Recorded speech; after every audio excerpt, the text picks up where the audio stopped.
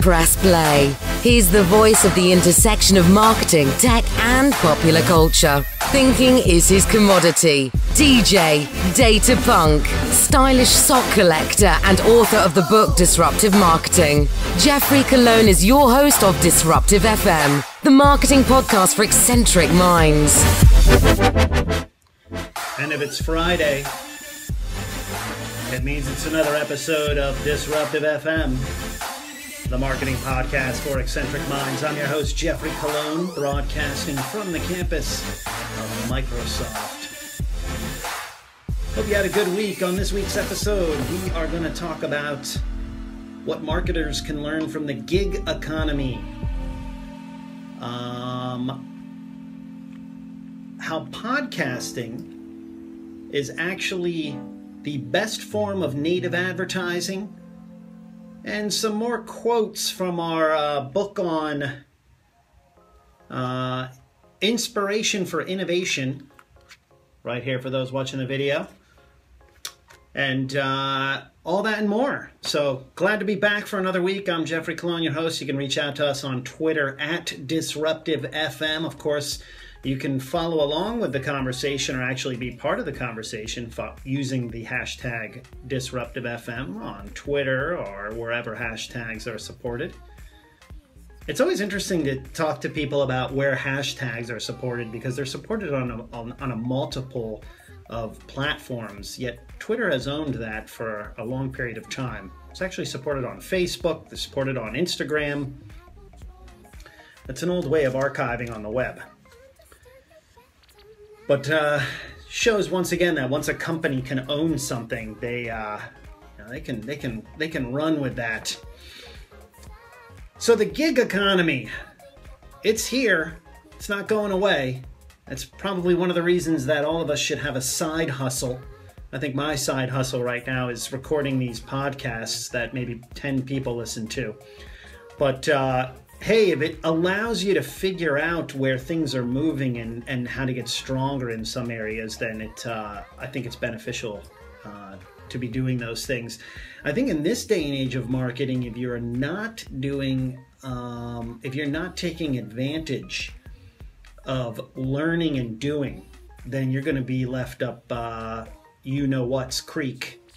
So we should all be doing things. We should all be hustling. And one of the things I think marketers are really going to learn from the gig economy is that their customer base is no longer going to be able to be identified through one job title or one position. So for organizations in the enterprise or B2B space, this is going to be quite interesting to watch unfold. Because in the past, you might say, hey, let's go after someone who works in social media, or who's the director of marketing, or who is a creative director. Well, those jobs are sort of going away. They're becoming more freelance oriented. So it might be more difficult to find or connect with those people based on their job title alone, because they may have 3 or 4 different gigs at a given time. I just think that the day and age of, the one gig economy for life obviously is long in the rear view mirror. So one thing marketers can learn from this is, how do they actually find that audience now? Are they going to be able to find them by job title necessarily, or do they really need to target based off interest? This is where I think the interest graph could actually be the most powerful in terms of audience targeting moving forward. We have a tendency of looking at the social graph. We have a tendency of looking at the economic graph. But I think the interest graph might be the one that is unique to us in combination with some other data factors. Meaning, if we know a person works in marketing and we also know that they like music, what's the content or communication that you're going to have with that person in order to figure out if they're interested in your service or philosophy or product? Very interesting now that we are not going to be targeted or be able to be targeted based on job titles alone or jobs alone. I mean, people actually are switching industries constantly And I think that's going to be very interesting because we've talked for a really long period of time about the era of mobile. And now we have to think about the era of not just mobile as a device, but the era of mobile as, with us as people, so to speak. I mean, we're constantly going to be moving around physically, virtually, from job to job, from geographic location to geographic location. And I say this because there are 3 people now that I just found out who used to live in Brooklyn that are now out here in Seattle.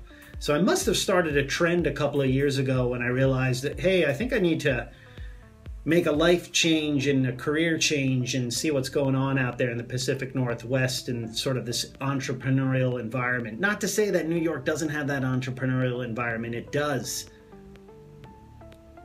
But Tech Alley wasn't what it was in this day and age in 2016, back in even 3 years ago in 2013. There were only a handful of companies that had actually broken through in terms of major funding. Some that actually had undergone IPOs, others that had been acquired. The majority were still really under the radar. So I think if someone had to ask me the question, am I going to be here in Seattle forever? I can't answer that question. I don't think any of us can answer any of these questions. And that's what's going to make it difficult for marketers and what they can learn when it comes to the gig economy. We are not going to have static careers. We're going to be very dynamic, and people are going to come in and out of fields all the time. So what that means, let's say you're marketing a product right now where you feel, hey, I have my base of customers, but I need to go out and find new customers. Well, your base actually may not be your customers that you can rely on in the long run if many of those people actually drop out of the field that they're in to go work in other fields. And that's what the gig economy is going to cause. A cataclysmic shift in terms of we are going to have to be in a perpetual state of marketing. We can never really rest on our laurels. We're going to constantly have to be talking to people. So it'd be interesting. Your thoughts, of course, tweet to me at DJGeoffe or reach out to me on LinkedIn. Geoffrey with a G, Eoffrey, last name Colon, Colon.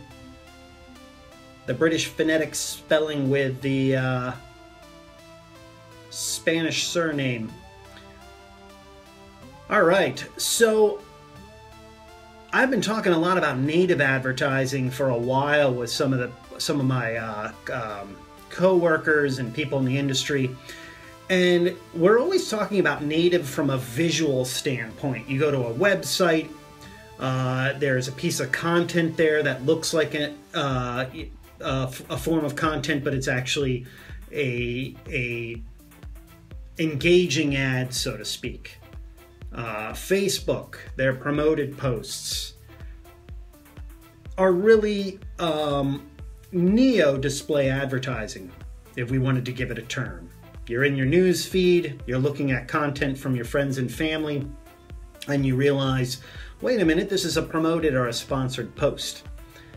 The same thing with Twitter, the same thing with all of these platforms. And of course, the original native advertising was search. You'd go search for something, and the search engine results page, the top outcomes of your search were advertising. But now things are shifting. People know and can see those things. They see the promoted posts, the sponsored posts. They can see that something is an ad. And also, many of those posts are still dealing mainly with text or photography. Of course, Facebook's really trying to get into video now and moving more into that area. But how do we actually really get beyond that interruptive feeling from those forms of native advertising? I think one of the ways we get beyond it is we actually move into entire new forms of content that we have not even thought of before as native advertising, and one of them is what we're doing here, what I'm doing on camera, what I'm doing on microphone, and that's podcasting. I think podcasting is the premier form of native advertising now. You've been listening to an episode of Disruptive FM, the marketing podcast for eccentric minds. Remember to subscribe to the show on iTunes. Purchase a copy of Geoffrey's latest book, Disruptive Marketing, on Kindle, hardcover and audio. Signing off from the city of Seattle. Press pause.